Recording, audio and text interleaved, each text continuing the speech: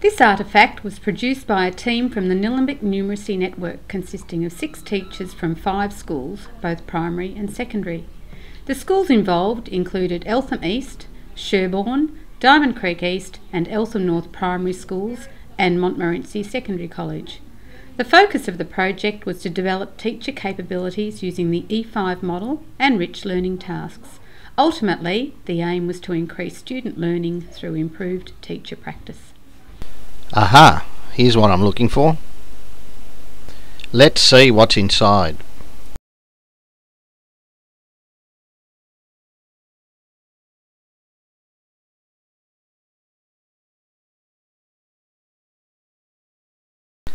Okay, this is the page. Now for the ingredients. Blend a rich task with an E5 teacher. Get to know E5, its domains, capabilities and its levels of proficiency. Then let it set to offer guidance to high quality professional instruction. Jenny will now explain the steps we need to consider. Step 1. Become familiar with E5. Yes, and by doing this it will allow you to gain common language and provide a framework to guide professional conversations of what high quality instruction looks and sounds like. Step 2.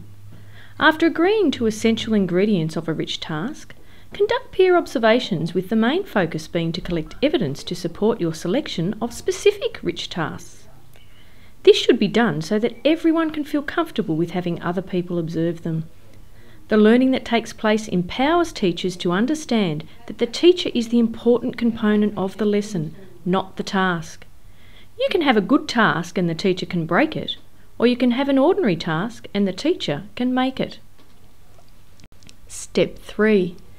Individuals self-evaluate against E5 teacher capabilities. This enables teachers to self-reflect and identify own strengths and areas for improvements.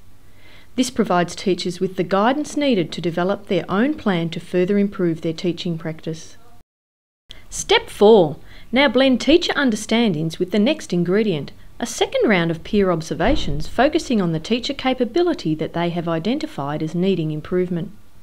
This will narrow individual teachers' focus to one capability, allowing for targeted understanding of what that capability looks and sounds like.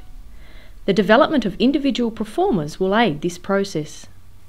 After each session, mix in professional dialogue, enabling learning to be shared between peer buddies.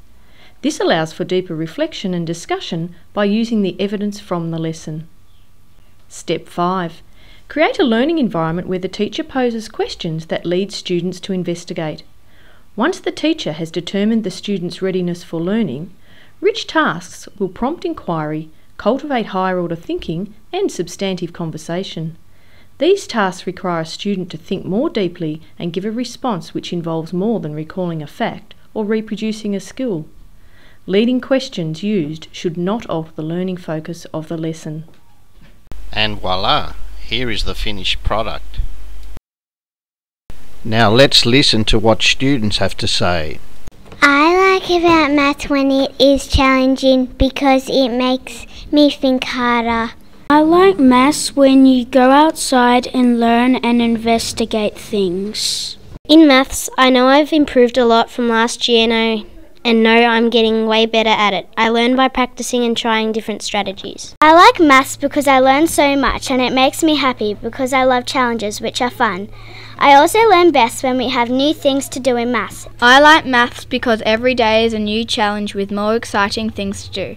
I like a good challenge and don't give up even if it is almost impossible. I think doing maths is important because it is a skill that everyone needs to learn, because when you're an adult, most jobs or when you're even going out shopping include things you have to do with maths. I like maths because of all the activities that we do. It is fun to do the activities because they help you learn more than what it would be doing some worksheets. I enjoy working with a partner in maths because when you've got a tricky thing you can talk about it.